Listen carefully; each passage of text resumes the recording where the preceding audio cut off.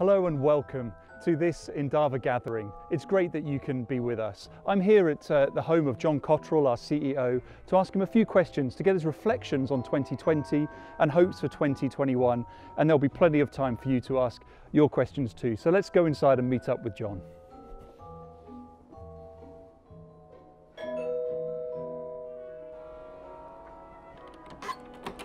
Hello.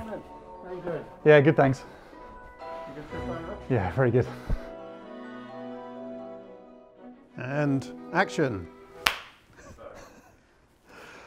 So John, thanks so much for inviting us into your home for this conversation. Thanks for coming around.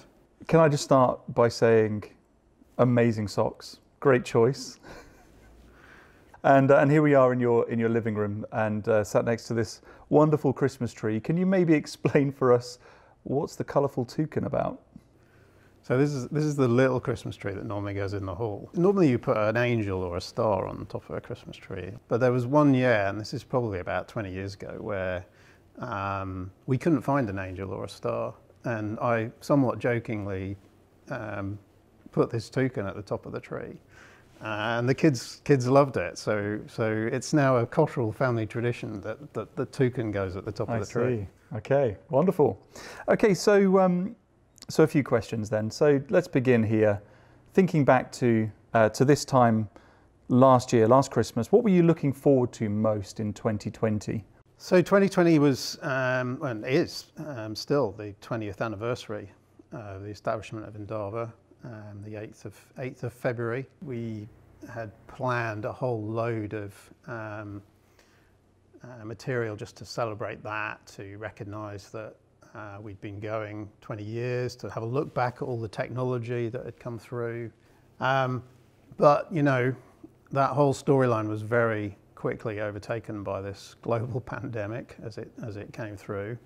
I remember I was in the US initially, doing some of our base camps over there, talking to some investors. And as I was traveling around the US, the States were closing behind me, went down to Uruguay and then Argentina. It seemed as I left the country, they went into lockdown. It felt like the virus was chasing me across the world. There was a good news though, as we went into, for us as a family, as we went into lockdown. My kids, who are all grown up, living in London now, they all came home to spend lockdown with us. So we ended up with 3 months with our 3 kids back at home with us, which frankly was something, you know, with your kids living at home with you, I thought that had gone. Yeah. And it was really nice to have them back. So we had a little bit of a silver lining to this pandemic. Of course, in parallel with all of that, Endava was being hit by this typhoon of a pandemic. Clients were unsure what they wanted to do. They were closing some projects down, and it was quite a pressured time, thinking through how we protect our people and protect our business. Right, yeah, just picking up on that point you make there about protecting our people. I can imagine that, knowing you, that was I'm not surprised by that decision. You know, the declaration of protecting people, protecting roles throughout this time. But I'm just interested, was that an easy decision to come to? Was it something you made quickly with your team, or was there a process? Just thinking of some of those external pressures. Clients were unsure what was happening to their business. There was absolute chaos in terms of decision making.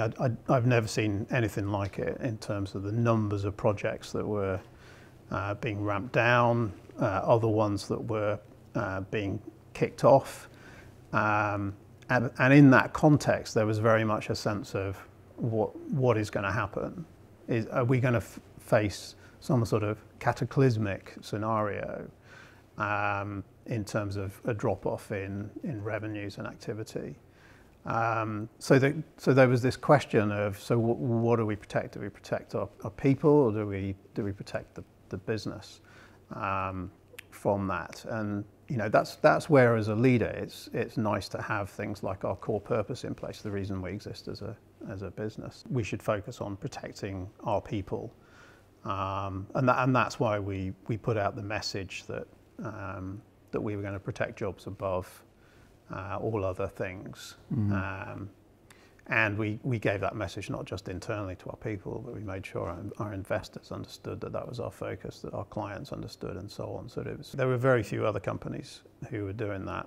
Most other companies were trimming back, obviously quietly, rather than making a big noise about it. But there were very few who were absolutely standing there and saying, we are going to stand by our people.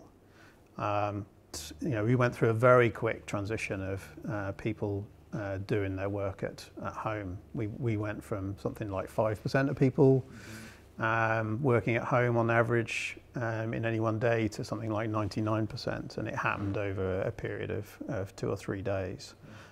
So thanks to all of you guys for making that happen. One of the good things for Endava, of course, is that most of our business has been allied to industries and areas where there's strong growth, and our exposure to the ones that are falling off is actually a relatively small part of our portfolio. So we were able to see a good step up. But of course, with all that chaos going on, communication to staff of what was going on was absolutely critical, so that people could actually get that bigger perspective of what was happening to us as a business. John, in a recent article that was published, I read it on LinkedIn, you were asked this question: how can a CEO grow a company's advantage and differentiate itself at a time of international crisis or recession? And you gave this answer. You said the role of the CEO is to point the organization towards areas of innate strength. So in this time of pandemic, in times of global crisis, where do you feel the Endava innate strengths lie? So our innate strengths lie in our core purpose, what drives our existence as a business, which is that we exist to create an environment and a culture that breeds success by, number one, caring for our customers as individuals, and number two, enabling our people to be the best that they can be. So that focus on people is our innate strength, and you see that in the way in which our multidisciplinary teams perform, the way in which people come together to envisage new technology-based product with and for our clients, and then to execute on it with superb software that enables that product to scale and be successful in a market. A lot of this requires leadership, and I'm interested in your reflections as you step back and think of 2020, how the role of leadership has shifted during this time. What have you discovered about your own leadership, first of all, in this period? And what are some of the things that you've seen or discovered across the leadership across the teams in Endava? Yeah. I mean, these times of crisis are often great times for actually seeing leadership brought to life, aren't they? Mm-hmm. And the first challenge was to face the brutal facts and recognise what was going on in the world, and how we needed to face up to those facts and respond to and not stick our heads in the sand, which is often a challenge in leadership. And then and having been open and honest and said what we were going to do, to then really follow through and keep the promises that we made in that position. And I think the challenge for all Endava leaders is essentially the same. It's not just a whole organisation thing. If you're working with an individual team, leading them, the same qualities are called for as you look after your people, direct them through change. It may not be a pandemic level issue, but we all hit pressures and difficult moments in our projects. And if leaders do those things, face the brutal facts, be open and honest, and then follow through on the promises, it makes a big difference at a team level as well. Absolutely, absolutely. Thinking forwards then about the future of work, 2021 and beyond for Endava, how do you see, or do you see any change in the work that we do across the organisation, or indeed how we deliver to our clients. I'm just interested in your views on that around the future of work. Yeah, so obviously the biggest realization, and this is not just an Endava thing, but the whole world has woken up to, is the fact that we can do remote working and people can work from home and do it very, very effectively. I mean, that was visible for us in Endava because we were measuring our productivity. Now, that was incredibly helpful to be able to go to clients and say, this is working. We're able to build on that experience now and expect to offer a more flexible setup in future. You know, I absolutely do believe there's a role for the office as well as a role for working from home. And to me, it's a question about enabling people to work where they can do it most effectively. You are driving the future of work conversation in Endava, and you know, we want to get this set up so that as we come out of this pandemic, we go into that future straight away. What are your thoughts, and where have you and the team got to? So I think the starting point for this has to be the culture of Endava. You know, we believe we have something special in the way in which we operate and the things we do. And so the future of work has to be built on that foundation, that whatever we do, we will enable our culture to be prevalent. You know, you talked about the core purpose earlier on. How do we ensure we further that? You know, the work that we do is the vehicle for us to deliver that core purpose. And so I think we've got built on that core purpose a number of beliefs that we've come to, and this is through lots of conversations across the organisation. Beliefs around, you know, number one, we believe that first and foremost, the capabilities and skills and the way that we put teams together, as you mentioned, is core for our future. We think there will be a place for Endava locations. Yeah. Offices will be really important for teams to come together. Yeah. Places where collaboration can happen, where communities can gather and share experiences together.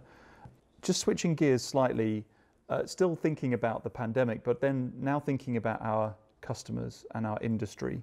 How has COVID-19 pushed essential change in business, and how have we positioned ourselves to respond to that change? So, I mean, one of the really exciting areas for us has been the acceleration in the digital space. So we've put in place the industry vertical teams all around understanding how technology can impact clients in specific industries that are going through this change. Our delivery locations are in good shape. We need to make sure we get the future of work right as people get beyond this pandemic. We're recruiting at full speed, and I know that's very much on your agenda to make that happen. John, thanks so much for having us in your home and sharing those thoughts with us. Just before we move to Q&A, are there any final words that you want to give to all Endavans out there watching? Sure. So firstly, a massive, massive thank you to all of you, all of us, for persevering through this incredibly tough year. So much change, so many challenges, and I really, really appreciate that everyone stepped up and made a difference to us as a business and to our clients. But also, you know, as we're entering this holiday period, and I include Thanksgiving that we've just been through, I just want to wish you all a very, very happy Christmas, happy holidays. And I hope that you get a bit of a break, either during this holiday period or early into the new year. And then great success for 2021. I hope it's and expect that it's going to be a very different year to 2020.